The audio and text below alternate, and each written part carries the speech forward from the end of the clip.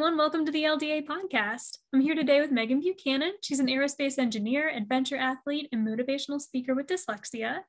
She just summited Mount Everest in May, and she's currently working to complete the Explorers Grand Slam, which under 100 people have actually completed. So Megan, thank you so much for being here with us. We're so excited to talk to you. Yes, I've so been looking forward to this. Well, would you start off by just telling us a little bit about yourself? Yeah, absolutely. I think you summed it up pretty well. And people always ask me, how did you become you? And how do you get this drive? And I always answered, I'm a middle kid with a learning disability. So that's how I became me.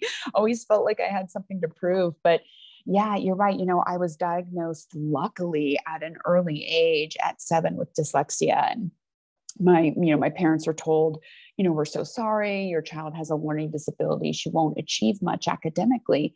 And my mom sat me down and she was like, sweetheart, you can be anything you want to be. You are just going to have to work harder than everybody else. And that starts today in this house. And so that's where it all kind of started for me. And I think part of my therapy in life was being in the outdoors, because that was something I was just naturally good at. And I felt complete and whole, because as anyone with a learning disability knows, it is a struggle as a kid, a young adult, through your life until you can fully embrace it. And so where I had so much trauma in school and the struggles, the outdoors is where I felt so powerful and myself. And yeah, so I, college was not easy, but became an aerospace engineer and found my gifts, my skills of everything I learned, having dyslexia. Now I have a thriving career. And then the other part of me was exploring the outdoors and pushing further. And I've always been into hiking, but one thing led to another. And before I knew it, I was climbing Mount Everest. And now I'm about to achieve the Explorers Grand Slam, which is the 7 summits, the highest peak on every continent. And then the last degree ski to the North and South Pole. And so my 7th summit is going to be Carson's Pyramid this November. And then in the spring, I will do the North Pole, and that completes it, which, like you said, really very few people have ever done that. Only 12 women have done it for US women. So I'm extremely excited about that, and to represent dyslexics everywhere. Absolutely. No, that's huge. So going back a little bit, would you be able to explain how dyslexia impacted you, especially in your early life? Oh, absolutely. It has 100% made me who I am. And, thinking back in history, we don't know any different, right? We don't know what it would have been like without a learning disability. So you have to sort of imagine that. But, it's bittersweet. I can think back to that little girl, that little Megan, and the shame and the embarrassment she felt, and the struggles and the pure frustration of working so hard at something and never being able to grasp it. There are certain words to this day, no matter how hard I try, and I think I've got it down, I cannot remember us. It's just not going to come. But what it did is it really created in me this drive and this grit to keep moving forward. And every time I fall, to get back up if I wanted something in my life. And so it really made me a fighter. And it also developed communication skills for myself. And so growing up, in elementary school, going through high school, obviously my parents recognized that I'm a smart individual.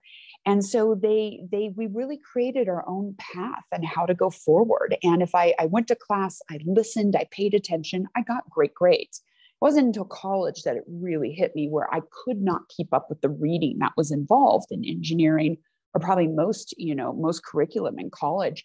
And that's where it really was a struggle for me. And I fought being dyslexic. I fought that this was a part of me. And so I wouldn't ask for special accommodations. And I suffered, my grades suffered. So I think I took some time off in there and went back in college and was like, all right, you know what? I need to get documented as dyslexic with the university.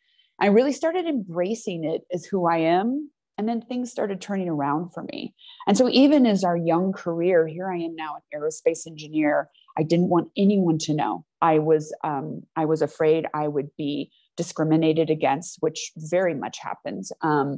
And so I went through my career and always had that self-doubt, because there's always that little seed of doubt in yourself, as being that kid that was told you can't, you're not smart enough.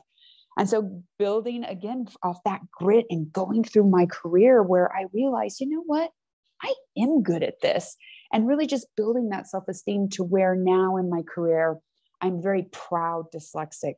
I speak to inclusion and all, and I encourage other people in their career or anything in life to fully embrace it and be proud and get accommodations you need to reach your fullest potential. Absolutely. Well, did you always want to become an aerospace engineer? What was your journey towards that career? I did. That's such a great question. I did. So my father was an engineer, and my dad was a brilliant Rhodes Scholar to MIT. So that was kind of what I grew up with, like, oh my gosh. And here I was having a learning disability. I never thought I could make it, but I had such amazing parents that were my advocates. And my father was so kind and gentle with me and my dyslexia. And so I grew up, he worked in space, and I was actually homesick when I saw the shuttle explode. And I was so devastated and upset. And I remember talking to my parents about it at night. And my dad explained to me what being an aerospace engineer would be. And I could help design spacecraft so it wouldn't happen. I was like, that's it. That's what I'm going to be. And my parents never let me think I could be anything less than that. And so that is, but again, when you get to school, college, oh my gosh. And everyone was telling me, you're dyslexic. You can't do this. You won't be able to do this. And now when I go back and talk to, kids, high schoolers, college, I had to take calculus 2 3 times. I kept failing, but I wanted it so bad. And I kept going back. And my GPA may not have been the most stellar, but I tell you what, I have such a wonderful, successful career. And I think part of that as an adult is there isn't any challenge I'm not willing to take on. And companies love that. Mm-hmm. Yes, so it is something I always wanted to do. And that is what I'm doing now. It's fantastic. So I know you mentioned that college, a lot of the reading was a struggle, but in your career now, is there anything that's a little bit that you might have to work a little bit harder with dyslexia? It is constant. And especially now, we are in such an age of information. It's so quick. Most everything is done over email.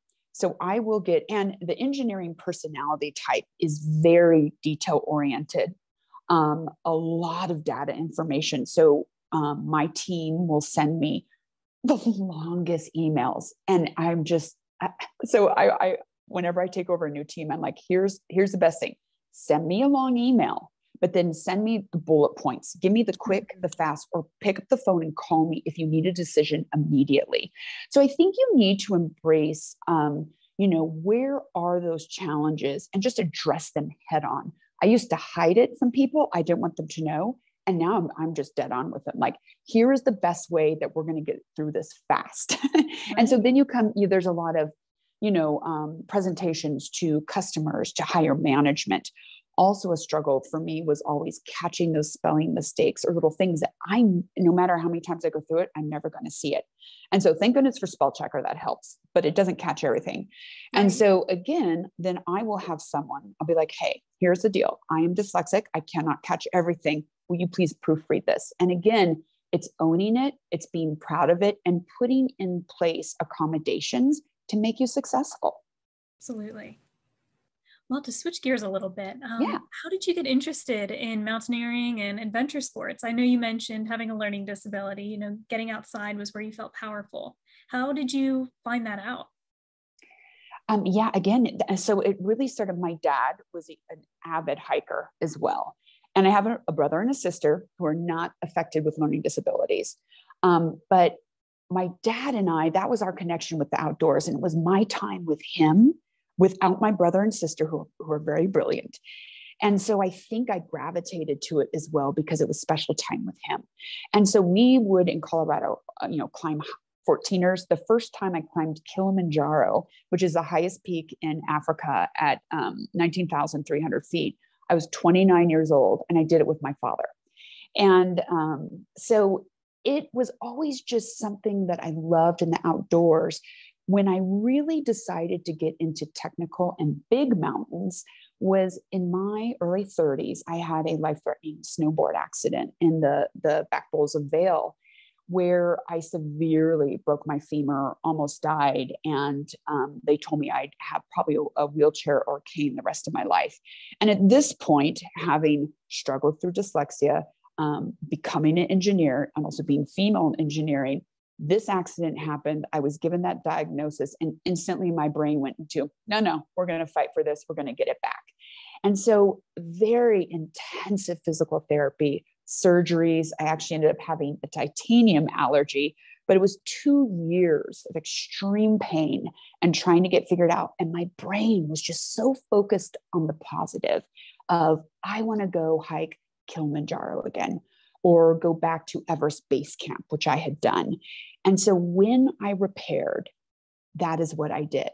And when I went back and did those mountains that I had done before, I was a different person, and my mental fortitude was to such another level up that I was like, that was so much easier than when I did it before. And I'm like, I want to go higher and I want to take on something else.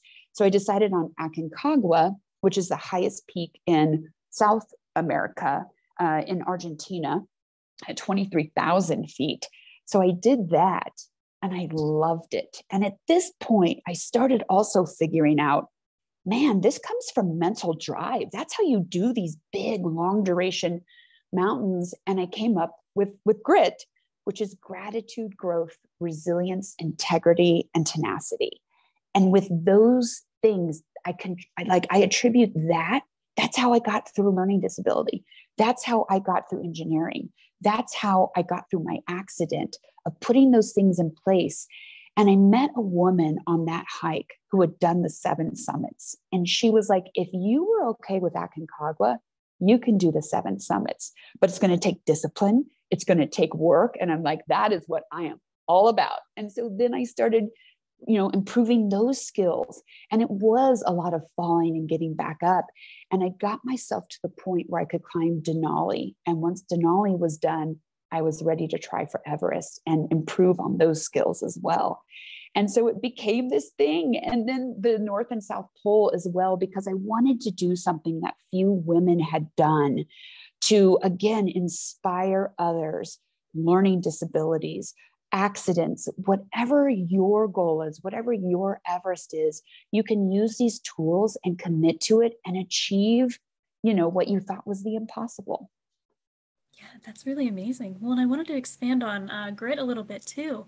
How did you choose these principles? Again, you have great questions. Oh, thank you.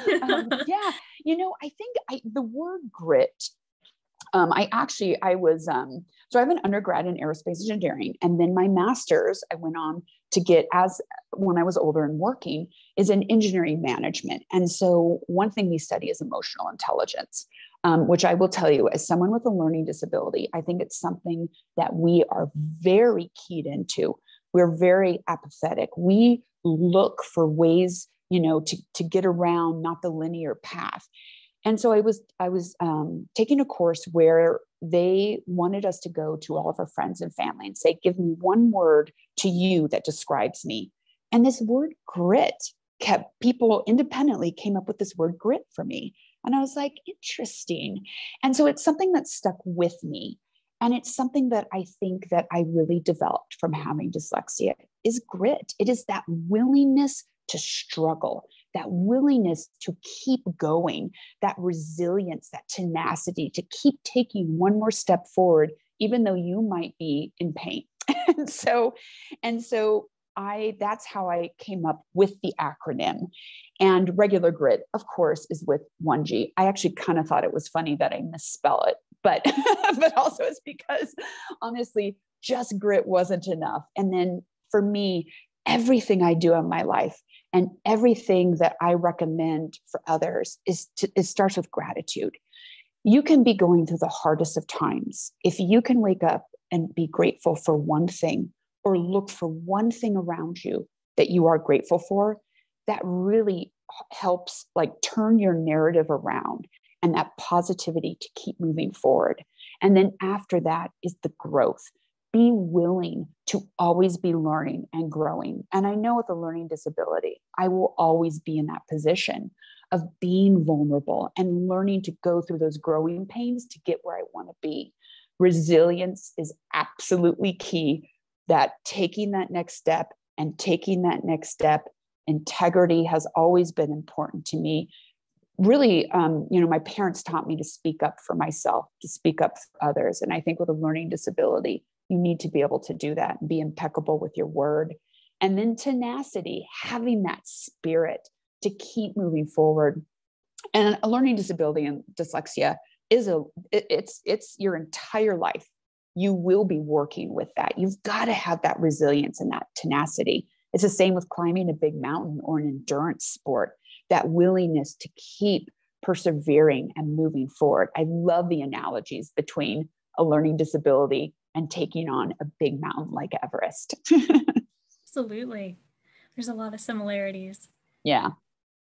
So you had mentioned a little bit about it being a mental challenge as well as a physical challenge for these mountains. Could you tell us a little bit about how you protect your mental health during this, and sort of what is your self-talk like?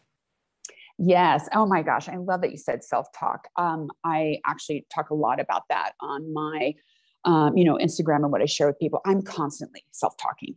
That is a huge part of my life. And it's been a huge part of starting as a little kid.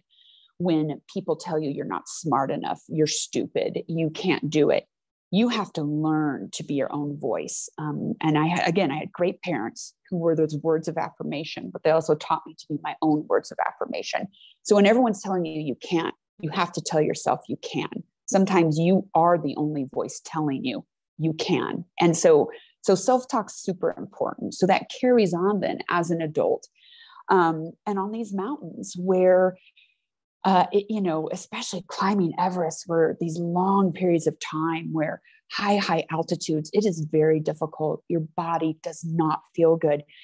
And I think one of the most amazing things on this last journey for me was at the top and going for that summit push. It's not down just every hour and every minute. It's every single second. And you take ownership of that second and the choices that you make, and your mind and that self-talk telling you, take one more step. And you have this understanding, I could turn around at any point I want, but I'm choosing to take another step forward. And that is so powerful. And that comes from a lifetime of practice. It comes from starting as that kid with learning disabilities of failing calculus and being like, I'm going to take it again. I'm going to get back up. And that choice, you have that choice to own every decision. And that's such a powerful tool of changing your narrative of dyslexia or learning disability being a weakness into I'm choosing to own this. I'm going to make it my power. And so as we get older, we practice that and you get so much better at it. So I think I wish I had known I was this good at mountain climbing in my 20s and early 30s, because it's physically easier. Mm-hmm. But I don't think I was mentally just that practicing it and taking those steps forward and becoming easier and easier. I really came into my own, I think, in my 40s. And I think that's why a lot of people do try these mountains or get to the point of doing it later on in life, because you have gone through struggle. It is nothing but a thing. You know how to withstand long duration pain mentally and physically. And so I think at that point of how, saying, how do I practice my mental health or how do I make sure that's happening? It just comes from years of practicing and honing in on it to where I know how to talk to myself and how to move forward. And I know how to identify what I can and cannot control. And the things I cannot control, I've learned to set those aside and use my energy for the things I can control. Absolutely. That's huge.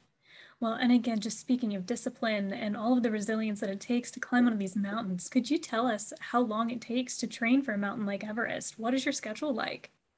Yeah, it's a lifetime of training. Like we talk about the mental health, the mental training to get to that point. But, doing the Explorers Grand Slam is generally that's a decade of work. I mean, I'm actually at this point now doing a lot of back to back, because it is, the training is hard. Everest, I ended up training seriously for 3 years. And so once you're already at a level of fitness, like I did Denali in Alaska in 2019, I summited early July. I was going to go right into Everest that following spring. So about 9 months later. So I was already in shape, but then you need to keep that shape. And the joke is, don't be in the best shape of your life, be in Everest shape, because once you're in the best shape of your life, then you got to kick it up a notch. So 2020, I was ready to go.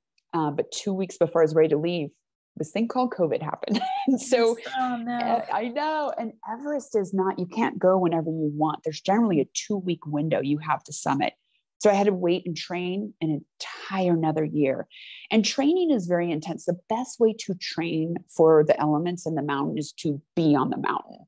And so I split time between Colorado and California. And so it's everything from mountain biking, really like steep for lungs and legs. It's weight training, it's trail running. And then also being in Colorado, it is hiking all the time. You want to get 6 to 8 hours in hiking, and then doing it in the snow with your crampons. In Vail here, I would get my crampons on and go straight up ski lifts and straight down for 6 to 8 hours. And so with a weighted pack. So if you want to take it seriously and really give it a great shot, I mean, you really need to be doing that. So it is. And then, so I went in 2021, I was on the mountain for, at that point, I think about 6 to 7 weeks. We were going for summit push. And then all of our climbing Sherpa got the Delta variant of COVID. Everyone ordered off the mountain. And like that, it was done. So I had to train a whole nother year. Oh my God. And I went back this year and we made it. And we had a beautiful weather. The stars were aligned this time. So 3 years of really serious Everest training. But to me, again, it is not something I'm a stranger to, because I have that grit and that willingness to struggle from growing up with a learning disability. So to me, I was like, if this is what I want, I got to work for it. So that's what we do. Absolutely. So do you have any favorite memories from the Explorers Grand Slam so far? So many, and every mountain is so unique and amazing and fantastic. And I will tell you, this last December, January, I was in Antarctica, and I did back to back the last degree ski to the South Pole. And we ended up there on New Year's Eve. And that was really special because you're at the South Pole, and you can walk around it and you're like, I'm in 2021, I'm in 2022. It was really fun. And then after that, went right and climbed Vinson. Antarctica is such a special, amazing place. And it wasn't lost on me that so few people get to go there. I was overcome with emotion of how beautiful and untouched and pristine it was. Just absolutely beautiful. But for all of them, and the Himalayas will always have a special place for me. The one thing, though, the Explorers Grand Slam takes you to the farthest reaches of the earth and the extremes, and the people you meet are absolutely amazing and different. You learn something every place you go. You learn about this world and this earth and how it's changing, and some of the devastation that's happening, and how lucky I am to get to see that firsthand. But what I really love about it is being able to share it with people. For social media, the good and the bad, but the really good is to share these experiences with people. And I'm so proud to be climbing now to raise awareness for learning disabilities. I get teary.